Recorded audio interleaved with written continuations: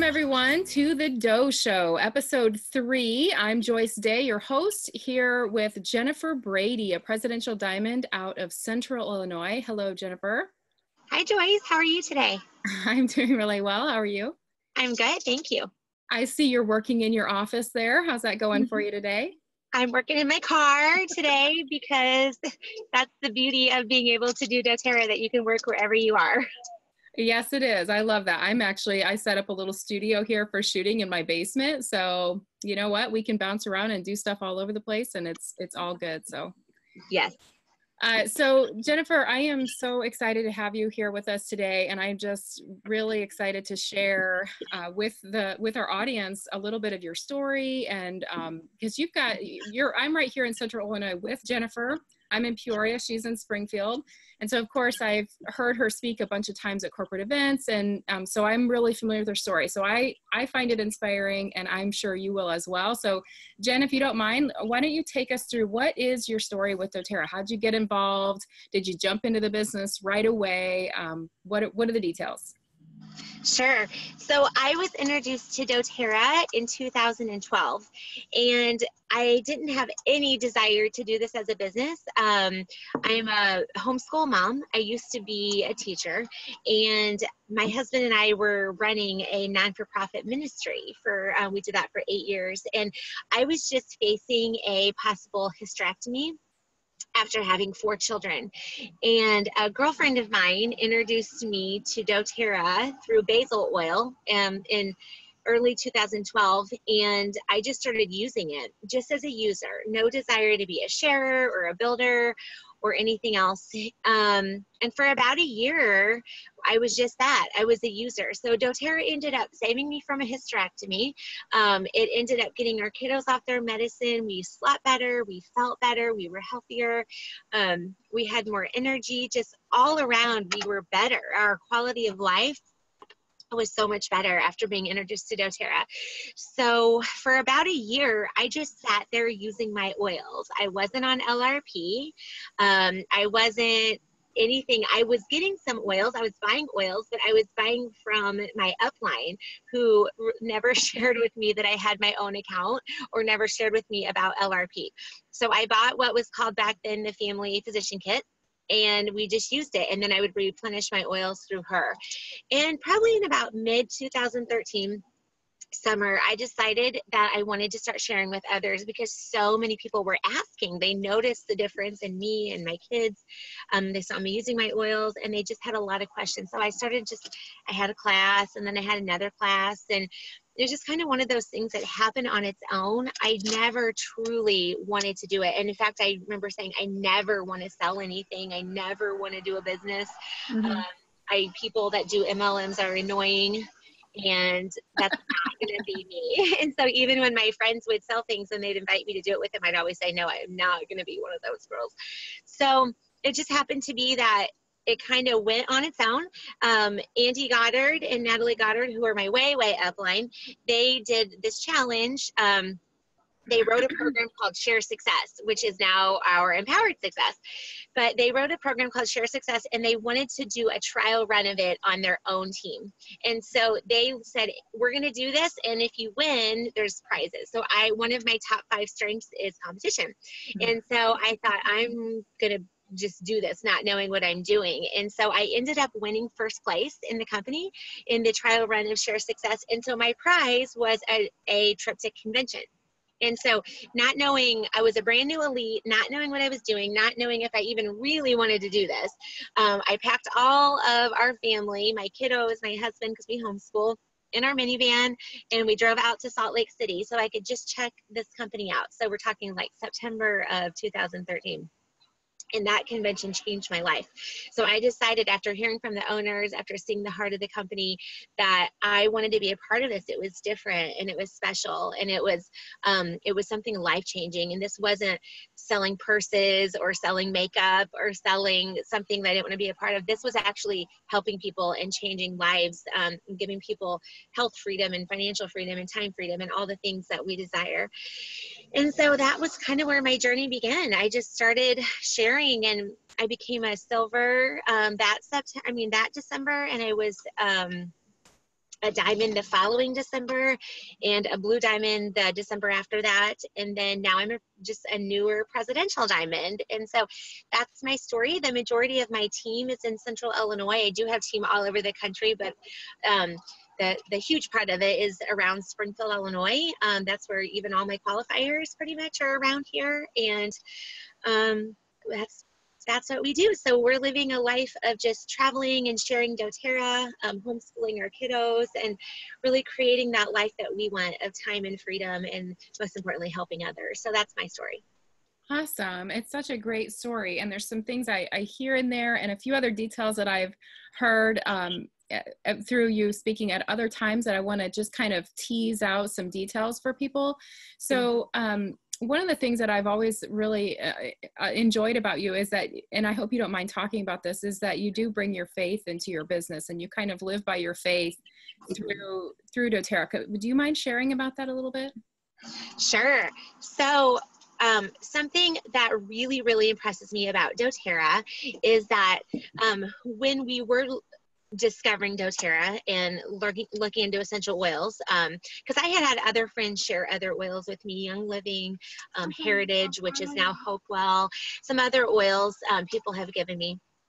When I go back and I read their websites and I read what their owners say and I read their sourcing, many of those companies are very, very new agey, and it's all about Mother Nature and the universe, and that just didn't align with our beliefs. And everything that we read from dōTERRA really, really aligned with our beliefs. So we are Christians, and I would say our very top priority in life is serving God. So my priorities are definitely serving God, serving my family, and serving others. And dōTERRA was one company that really could align with our beliefs. And dōTERRA really feels like a ministry. So we're able to help people heal physically and emotionally and spiritually. And we've seen lives change on lots and lots of levels because of this amazing company. I think that's really cool. And I know, and of course, you know, I always want to caveat this to say it's not that everyone in dōTERRA is a Christian leader or anything like that. You don't have to. Everyone has their different faiths. I love that about dōTERRA. You don't see any of that. I've been to other oil classes where there was kind of a sort of religious overtones on the classes and things like that. So I never want people to listen to this and think that that's what we're about. It's not. But I do think it's important as builders, because that's the audience for the Do Show. We're here as a business builder community to support each other. And I just think it's really cool to think about, I know my business, the first couple of years, I've always been a very type A driven person. And I was like all about my head for the first year or two, really pushing. And that is an important part of business, right? But it's an emotional roller coaster. And there's a lot of highs and lows that come with building a business. And it's been in the last probably year to 2 years where I've really sort of kind of been marrying my faith and my business together, and really looking at it kind of, as you said, as a way to serve, and then just trusting that, God's leading me in the right direction, and that wherever my business is supposed to go, my job is to just keep showing up and doing the best I can and serving others, and trusting that it's all going to happen in its own timing and everything. And so I just think there's a lot of value in that with dōTERRA to just bring your faith in it. Don't be ashamed to do that, or don't be, it's okay to do that. And I also found it very inspiring that you actually, your leaders are on the same page with you, and that you guys actually pray together and do different things as part of your pushes. Mm-hmm. Do you want to elaborate a little bit on that? Sure. So, as always in dōTERRA, whenever you're building a team, your main leaders that you attract are usually a lot like yourself. Mm-hmm. And I have found that true to be true with all my qualifiers. So all of my qualifiers are mamas, all but one who will be someday. She's very young. One of my qualifiers, who is platinum almost diamond, is only 22. Wow. And so, yeah, she's amazing. But we as a group will, when we're making a push, or we sense some spiritual warfare, or we sense just like people on our team being stuck or issues going on, we will come together as a group, and we will individually and corporately pray over our team. We will fast as a group. We'll say, every Monday at breakfast this month, we're going to fast, and we'll just use that time instead of eating to pray. And we'll just ask God for things like, bring us new shares, bring us new builders, bring us this much in volume. And we ask God for some really, really specific requests. And we have just found out, when you are using that spiritual discipline of prayer and fasting, God really honors that. And we see our prayers answered, and in ways that could only be Him. Just crazy things like, I could go on and on, but just one example is I was needing a leg. I was needing a silver leg, and I was needing volume on this one leg. And so we were just praying. My qualifier since then has switched on that leg, but at that point I was needing volume on one leg for that qualifier, and I was just praying and praying. And in the meantime, a lady we knew from church, she died, and I donated a basket. I just donated a basket to a silent auction that was for her memorial. And through that, it was just crazy. God just orders our stuff so much. The person, I went to her silent auction, and there was a list of names of people that bid on my basket. And, obviously only the top person won. But I took a picture. I just snapped a picture with my phone of those names. And I texted all of them, and I said, I saw that you bid on this basket, and I'm sorry you didn't win, but would you be interested in a sample? I'd be happy to send you something. One of those people that bid on my basket ended up owning an ice cream shop locally, who then wanted a sample, who ended up wanting me to do a class there, who ended up signing up the pharmacist from the pharmacist next door to the ice cream shop, who ended up signing up her friend in Wisconsin, who I now hold the enrollment of that silver for that leg. And so it's so crazy how God just completely answers your prayers and opens doors for you that would not have otherwise been opened. So that is so cool. I love hearing those stories. And so for those of you out there watching and listening, I think we just have to have faith and keep moving forward in our businesses, and let it be okay that things sometimes don't always show up the way we think they're going to. In fact, they say we make plans and God laughs. And I think that's totally true. There's a song I heard years ago, and I don't remember it's by Sandra Lerche, and it's just a fun little song, but he says, plan to be surprised. That's the thing that they sing over and over again. And I always thought that was kind of cute. Definitely plan to be surprised, because it's more fun when you do that, right? Because then you don't have to know exactly how it's going to happen. So awesome. So you've got your team, your presidential. And so I think it's also interesting to hear a little bit about the details of your story, about you. Now, you didn't use for a year, and then you became a builder, right? So you just kind of sat on your front line. And there's a little bit of a story behind your leader, and your friend that actually signed you up actually ended up dropping out. Is that right? Yep. So a girlfriend of mine that introduced me to dōTERRA, she gave me the basil when I was going to have hysterectomy. She just decided that she wasn't going to do dōTERRA anymore. So I was given to someone else. She dropped off, and somebody else was given my enrollment that really didn't have anything to do with bringing me to dōTERRA, but they just get to hold my enrollment. So there are actually 3 people between me and the person who holds my enrollment who don't do it as a business. Okay. And so they literally just order their $100 every month, but they're not builders, they're not sharers, they're not supporters, they're just there. And that's sometimes how dōTERRA rolls. You just those are called blessing spots. Yes. They're just getting a nice check every month, and they're getting blessed by it. And for some reason, God orchestrated that, and that's okay. And so I actually don't have any upline in my state. I outrank a lot of my upline for a long way up. I think I outrank all of my upline right now, all the way through Cherie Burton, who's also a presidential. So that's just kind of how it is.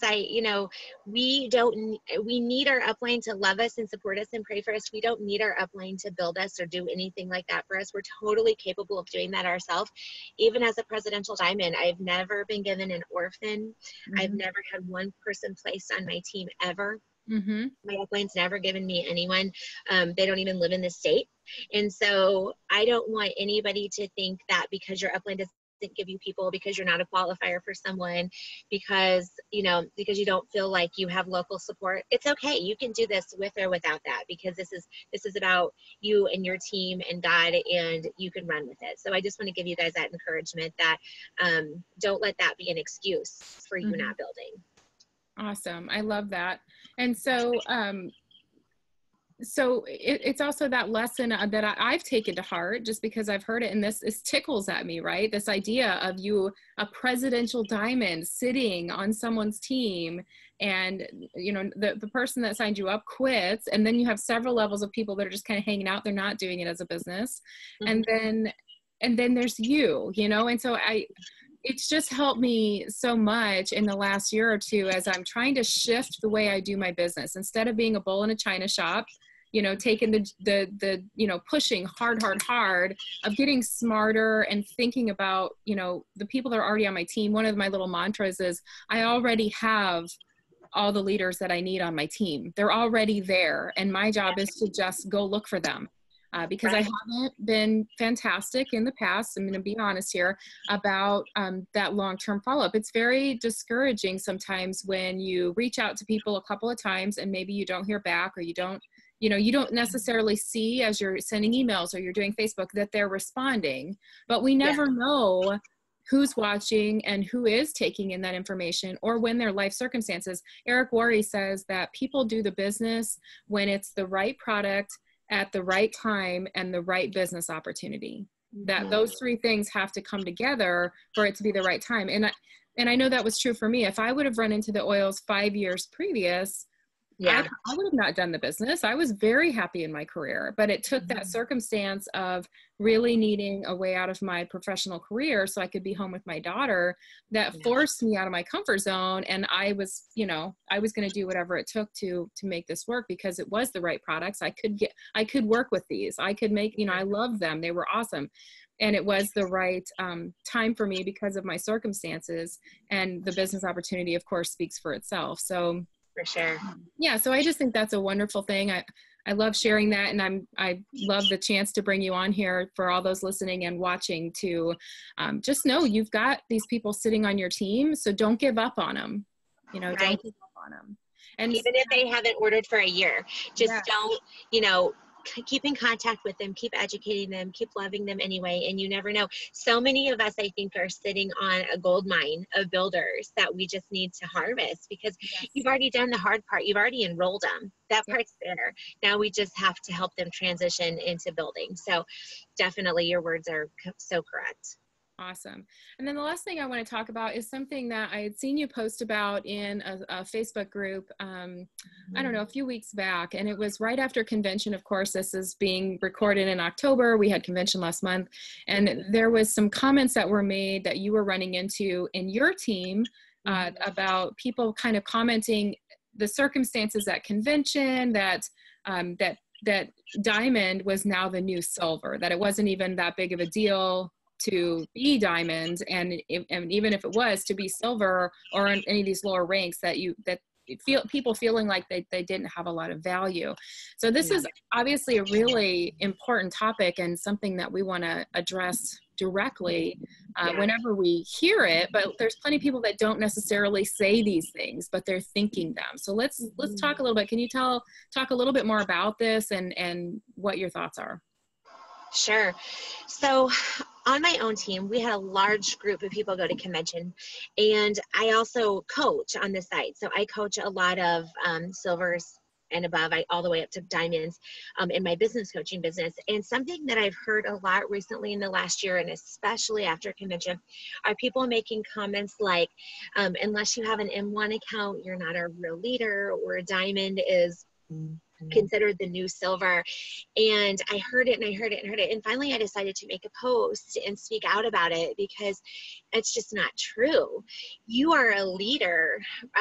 You're a leader no matter what rank you are, depending on your own action and your own character. You might be an executive who's an amazing leader, and you might be a presidential diamond who's a really bad leader. So your rank doesn't define you. And I know in doTERRA, we have grown so big, so fast. We're the world's leading essential oil company. We're the most tested, the most trusted, and the world's eyes are on this company right now. And so it's so many people hit silver and, you know, gold and platinum and diamond. And it's so easy to look at them and say, diamond's not what it used to be. Diamond used to be this special rank, and now there's so many.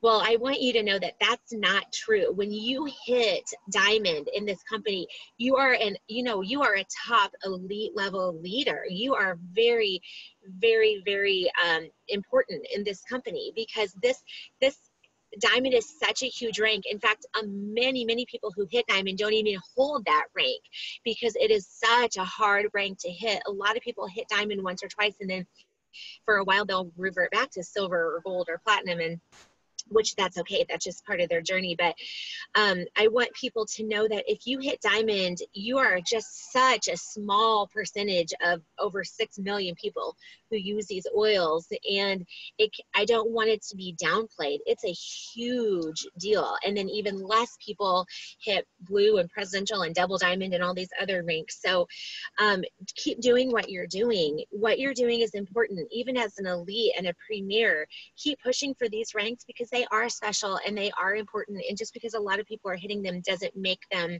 less important. And the people that are saying that, they're wrong, and it's rude, and it's not true.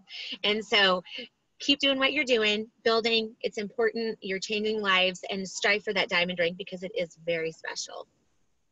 And I just hit diamond back in November, and I feel like a brand new diamond, and I feel pretty special. I mean, we don't maintain it every month.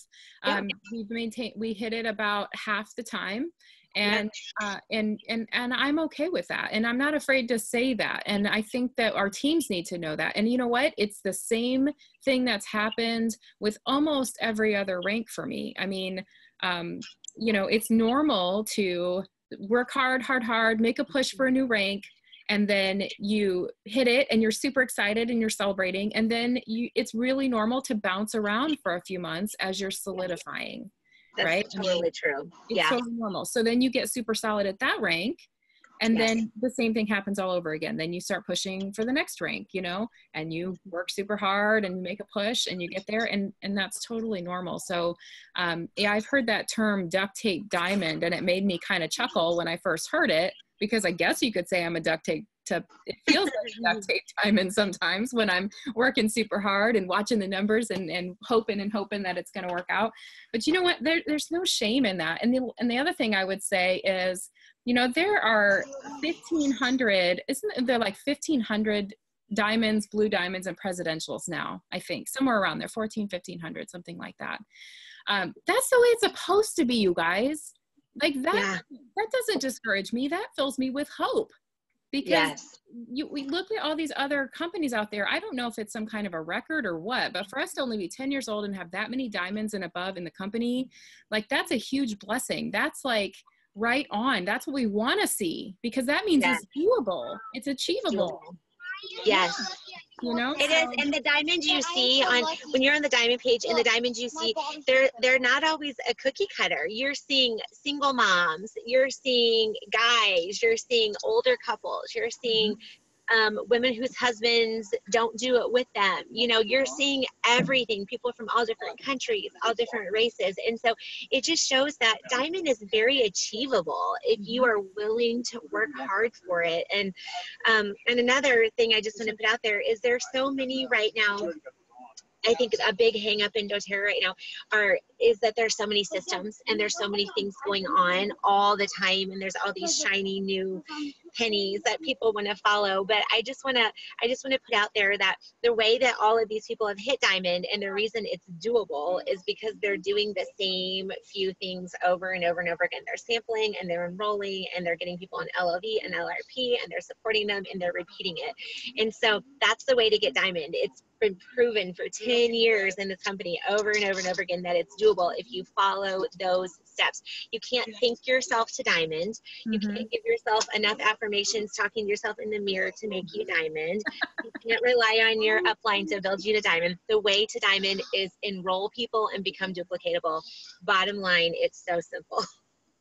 That's awesome. I love it. And that's the thing, is most of us aren't familiar with business. I mean, we do attract people that maybe have never done business before. They never, just like yourself, never planned on doing this, never done network marketing before. Same thing here. I'm a scientist. I have no business training. I took a shotgun approach to the whole thing, but that's who we attract. And so I think it can be hard sometimes for people. They don't understand, you know, this is the business. It's just doing those actions over and over. And sometimes people don't call you back. And sometimes people don't show up to classes. And sometimes they don't buy the kit. And sometimes they just want to buy retail. And sometimes they sign up with somebody else. And sometimes you do vendor shows and you get a stack of door prize slips of 100 people and nobody texts you back. And it's all part of the process. It's all part of it. So you just keep doing it over and over and over again. And that's the roller coaster of just dealing with. The highs are when they do text you back and they do sign up and they do show up to the class. Like, that's the fun stuff, but it comes along with those discouraging times. And so those of us that have hit the higher ranks, I feel like we just keep going. We don't let those negative things derail us, and we all find different ways of managing it, dealing with it, but we just have to keep going. And so that's what I've had some people on my team that one of them in particular, I've been kind of mentoring her, and she just really struggled. It's been a slow growth for her. And we were chatting recently. She's got some really cool things going on her team, and she's going for premier rank by Christmas. And I think she's going to get there. And I told her, we were meeting up for coffee and kind of strategizing. She's telling me what's going on her team. And I said, oh my gosh, do you realize the experience that you have, the fact that you've kept persevering, even though it's taken a while and this didn't come naturally to you, but you're going to have such amazing experience to be able to help other people. We need all these different stories. And we're all still here. We're all still working at it. So never doubt your own story. The only way your story won't matter is if you quit. Right. But whatever your story is, if you just keep going, it's the happy ending of you hit your diamond or you hit your whatever rank that you wanted for yourself. You're going to be able to share that story and say, this is what I went through, and man, did it suck when I was going through it, or man, that was hard. But I got there because I kept going. When it really boils down to the end of, it really comes back to we just have to persevere. We have to keep going. So. Right. Perseverance always trumps talent. Always. I agree. And it's really cool to see people on our teams and ourselves to push past those obstacles, and sometimes just live through them. Pushing makes it sound like you're fighting it, but even just to live through those obstacles and to keep going is just a beautiful thing. So it's pretty cool. Yeah. All right. We all have obstacles. I don't want anybody to think when you get to these ranks, the obstacles are gone too. I just wanted to throw that out there, even as diamonds and blue diamonds and presidentials just this week. So I have been talking to someone about building, and I've got my eyes open for new silvers to put on my front line for my M1 account for double diamond. And I've kind of been scoping people out because I'm really, really picky about who I'm going to put on my front line. And I've been chatting with a lady who I think would be very good. And she's a longtime family friend. And so she decided this week, unknowingly, because she doesn't really understand the business yet, to sign up with a consultant on my team. A consultant who has never ranked, who's never enrolled anybody, and who's never done the business. And so I had to mourn, in my own little way, the loss of probably a rock star builder. That could have been one of my double diamond qualifiers. But the right thing to do is not to go try to get her back, or not to try to, it's just, God for some reason wanted her there, and that's where it is. So I just want you to know that even as you're growing, even as at these diamond and above ranks, you still face these obstacles, and you still have to persevere, and it's not all fun and excitement like it may look to you from the outside. So yeah, I like to joke that sometimes I forget that I'm diamond. I'm a new diamond, and it's one of those things. I'm just one of those people that, like, you know, I've always looked to the diamonds as like, you know, it's like the holy grail, right? You're getting up there and you're going to hit diamond. And I still have some of that mindset that when I hit diamond originally and went to leadership, I had a really hard time going into the diamond reception because I didn't know anybody. And well, I did end up running into two people that were on my upline's other area, but I just felt like I didn't belong there. You know, I still felt really new, and